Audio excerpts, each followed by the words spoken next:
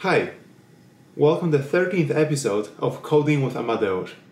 In this episode, we're not coding. We're finally building the smart mirror. I have all the gear, I got my tools, I got my screws. It feels like all the stars have aligned. In this episode, we're going to put the hardware together and mount the mirror on the wall. Let's take a quick look at how the mirror will work. Here's my laptop screen, and here is the frame with the mirror fixed. So now I will put this frame over my laptop. Take a look at this. The black surface is reflective, and whatever is bright on the screen will be see-through. Let's take a look at the gear that we have. Here is a piece of glass, and the piece of glass has a reflective surface on it. And here's the frame. I picked up the frame and a piece of glass at the hardware store. Try to go for a common size. This one is 16 inches by 20 inches. So it also comes with the glass, which is 16 by 20. And it's also really easy to pick up this black piece of paper, also 16 by 20. Mounting of the reflective surface on the glass was the most difficult part of this build. This is the fourth attempt, and this attempt is successful because first of all I had help, and second of all first I cut this reflective surface to the size of the glass, and you can see that actually this reflective surface is smaller than the glass, and that's okay because the frame right here, it has approximately 1/4 of an inch space. What else do we need? I have a VGA screen, and this one requires a VGA to HDMI adapter to connect to Raspberry Pi. I have the Raspberry Pi. The Raspberry Pi has a micro SD card, 8 GB. And here, make no mistakes with Wi-Fi adapters. I went to a electronics store and I asked for a Wi-Fi adapter for Raspberry Pi. They gave me this one, and this one works fine with Linux on Raspberry Pi, but if you're running Windows, then you need to choose from a very limited subset of available adapters. And one of those is TP-Link, and thank you, Jeff, for that adapter. I really appreciate that. What else do we have? We have my circuit for the motion detection, and those things will be kind of hanging in here, but we'll do it later. We'll do it after I mount everything on the wall. And here I have a bunch of wood. This is the most fun part. Let's take a closer look. This will be the bottom of the mirror, and these pieces of wood will be holding the frame with the glass. This piece of wood will be attached to the wall. Here is a very minimal separation between the piece of wood and the screen.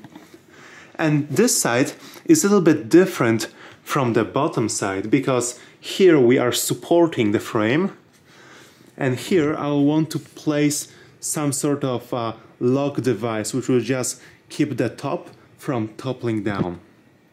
Okay, let's build it. We will start by drilling holes in a piece of wood so that we can mount the screen. And to do that, I'll put a piece of paper here, attach it with a tape so that it doesn't move, and try to find the holes. And then I'll try to replicate those holes in a piece of wood. I just want to give you a quick update on the drilling process. This is the bottom, and it will catch maybe 1/2 centimeter of a frame. And this is the top, and now I'm trying to screw in the screen into the board, and I just wanted to show you this way I devised to align those VESA screws. I aligned the two, and now I'm going to screw in the remaining two, and after that I'll pop those out and put 2 more.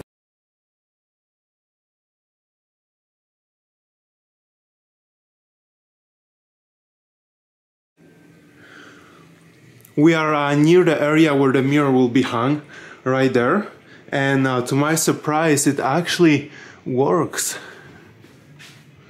So this is the top side that will have a little latch right here, and this is the bottom side. And there's one thing that I didn't think about, which is attaching it to the wall.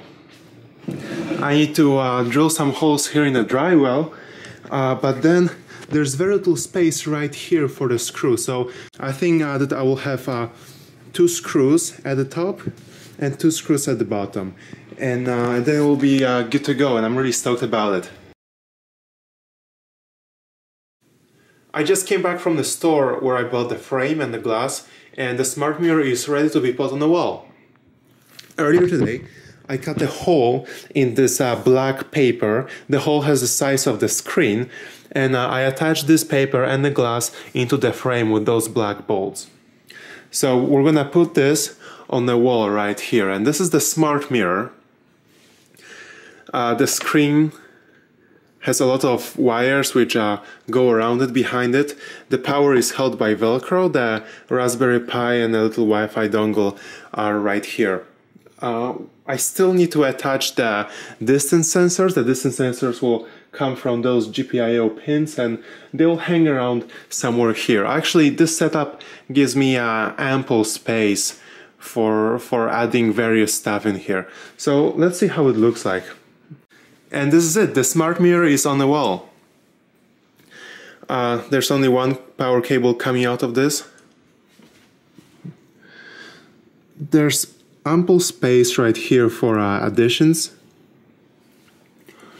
On the top, the smart mirror is held in place with this very delicate and sketchy setup. But speaking of delicate and sketchy setups, the one at the bottom is even more dangerous. There is not even a centimeter of wood holding the frame. So I need to work on that. I need to fix that. So I guess this will wrap up the episode of building the smart mirror, as it is right here on the wall, and it looks amazing. I'm so stoked. Now what I need to do is keep working on the user interface. I haven't done any other screens. I want to make them look good on this mirror, and I will also need to add the distance sensors on either side. Alright, it was good making this video for you, and I will see you in the next video. There's plenty of stuff that I will add to the smart mirror. Take care.